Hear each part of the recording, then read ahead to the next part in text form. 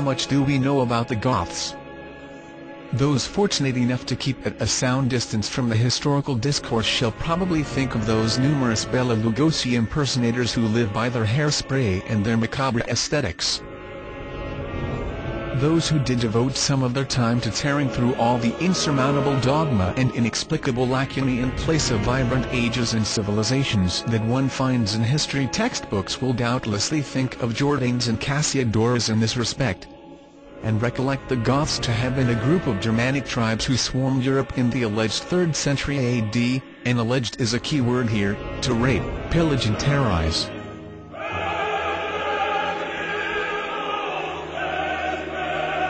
But how Germanic were they really, and when exactly have they been introduced to us as such? This book will change your entire perception of history forever.